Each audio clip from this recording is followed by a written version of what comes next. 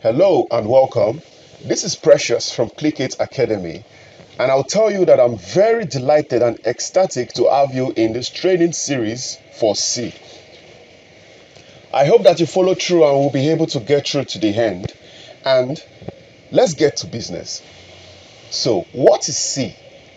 C is a general purpose programming language that was created by Dennis Ritchie at the AT&T Bell Laboratories in 1972. Now, Ritchie created his newly developed language simply because there was a programming language called B already. Interesting, right? In short, B was the reason C was created. Now, C is a high-level programming language, and in fact, C is one of the most popular general-purpose programming languages. It is very popular, yet, although it is quite old or very old. Now, C is strongly associated with Unix as it was developed to write the Unix operating system. And right here is a diagram that will just show you the basics of how C works. So, when you write your source code in C, you write your codes, C will need a compiler that would help you to convert what you have written to machine code. So, your machine or the machine cannot understand your source code or your C code immediately. So, it needs a compiler in between to be able to do that. In the next video, I'm going to show you how to install a compiler and do all the settings. But here, let's roll on with our introduction. So you may ask yourself, why should I learn C?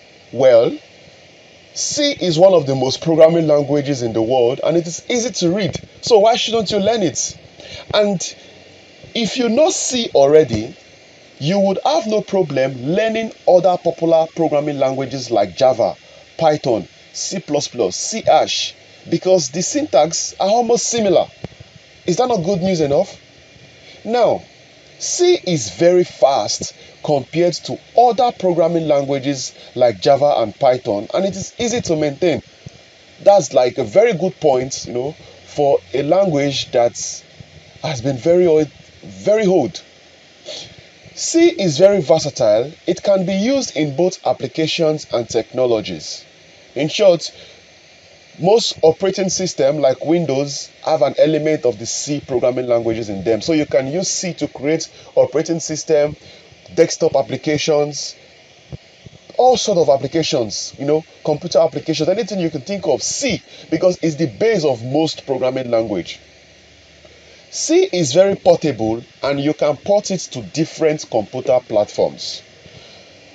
I would have loved to end this video here, but I just want to tell you the differences between C and C++ because people tend to confuse both of them. So, difference between C and C++. C was developed as an extension of C. And both languages have almost the same syntax. So look at it this way. C came out first. C is the basis of C++. So, when you have the language C, then an extension was created called C++. That is to say, if you understand C, if you follow me through the end of all these videos and you understand C properly, you would have no problem with C++.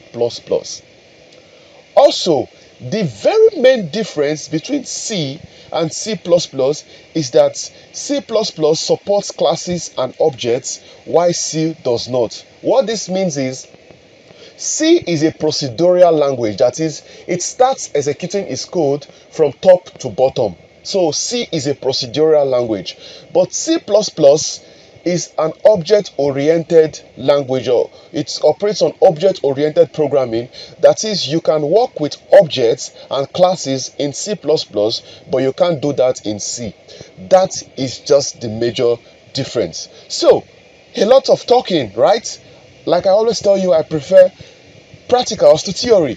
So from the next video, we would see how to install our test editor and how to install compiler and how to work with our first line of code. So I'll see you in the next video.